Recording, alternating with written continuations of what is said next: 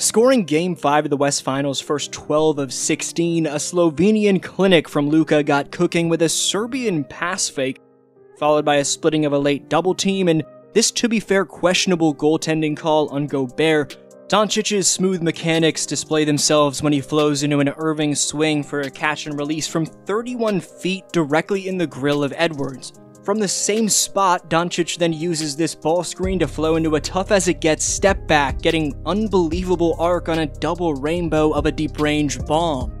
Crossing the timeline off-handed while being pressured by top wing defender McDaniels. Note how a 180 to his strong hand while faking Smitty move with his body angle are followed by a couple stop-and-start hezzies that give him driving momentum and lead to a step back. However, this double ball screen sees Doncic get away with taking about 4 steps on his retrieval, but nonetheless up fake to get Edwards trailing him before navigating his way through traffic for the crafty push shot. More film on its way, but that said, just 10.7% of you watching at this very moment are subscribed, so please subscribe if you haven't already. Can't thank you enough for your support.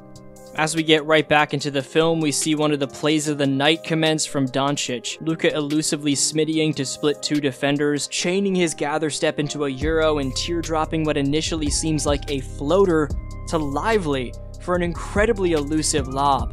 This early offense high ball screen allows Luka's mix of speed and strength to get him into the lane, where a snake dribble on Anderson keeps him at bay, and on this fall away, it's Doncic landing on one leg. Straight finesse.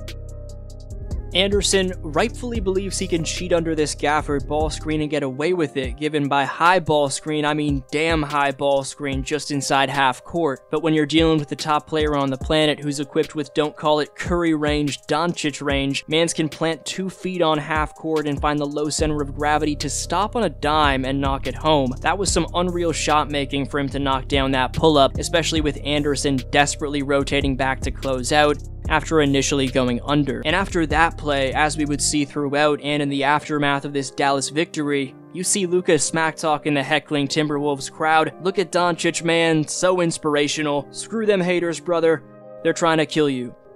Crossing the timeline with a hezzy 180 spin, this nifty entry attack in addition to a beastly Gafford push-off gets Anderson trailing Doncic, who has the can't not be respected and generationally high IQ wherewithal to realize all of this in real time and respond by stopping on a dime after a high momentum move from the very top of the arc and finding a way to stay composed for an incredibly difficult triple, and the man Doncic is fired up. That was tough.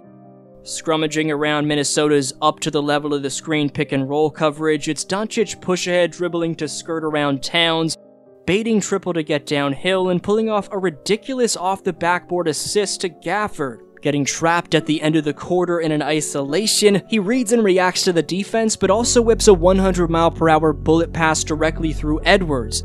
This facilitation capitalized on the attention he drew to set up an Uncle Drew finish around a young blood. Whoever you're cheering for, you can't help but take notes on how this Slovenian chisels around the stifled tower on this possession, refusing to give it up after drawing an extremely hard blitz. His execution sees him find an angle around Gobert, double pass fake to read his surroundings, then settle in to get a soft enough backspin to float it home on the baseline. Doncic is so damn under control. 4-on-3 power play right here sees Luka catch Conley in no man's land by locating a wide-open Jones Jr. for a triple from the right corner. It's then Jones Jr. dishing and Doncic retrieving as an L-cut gets him enough space away from Edwards to get leverage for this release, just a bewildering heave and swish.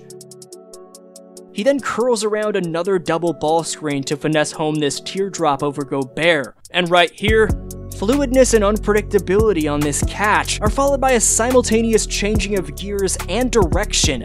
Pace manipulation to bait McDaniels into thinking he's attacking left, Luka ultimately draws a lean-in and one that was ruled illegal before the 21-22 season. That was illegal, man! That was illegal! A call Doncic also got in the game prior. However, refs are still evidently getting used to this call being in effect after all this time. Quite frankly, that's the ref's problem, not Doncic's. To be fair, after exposing Anderson off the dribble, Luka's gotta know the rulebook won't be on his side for these types of plays as he leans in yet again for a little stat padding down the stretch, but to no avail this time. He does make the bucket though. Alas, putting his cat on a leash and taking it for a stroll through towns. On isolation of Karl sees the bank get left wide open, allowing Doncic to make it rain. This wild moment would fittingly cap off a Slovenian sensation practical start-to-finish obliteration. He's Dr. Seuss, and I'm Shel Silverstein.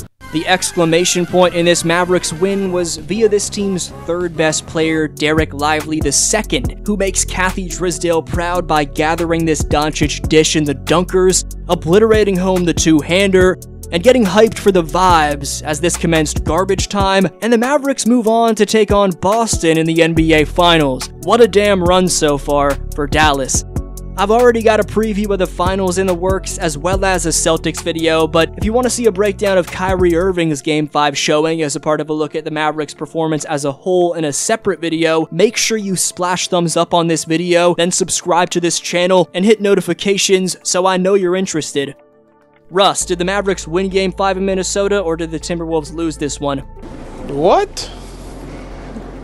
Bro, what are you talking about, man? Bro, I'm out, man. That nigga's tripping.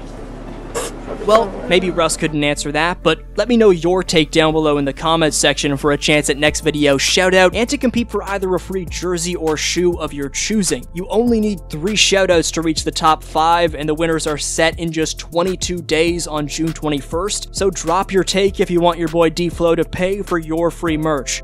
Best answer down below earns next video shoutout, and is tallied in the D-Flow logs as a competitor in my shoutout giveaway competition. There's 2 winners today since we skipped the shoutout last vid. Firstly to Kevin Charles, who says, opposing crowds, especially in the front row, need to realize it's not a good idea to talk shit to Luka during the game. He plays better angry. I guess that is Luka's key, Kevin. Nice take. Second winner is JJD, who says, what makes the Mavericks so lethal is that they have 2 different styles of point guards that can come together and complement each other beautifully. Kyrie is that fast twitch point guard that's going to get creative, hit clutch shots, and play so well offensively. If Luka needs a break, Kyrie can take the #1 duties.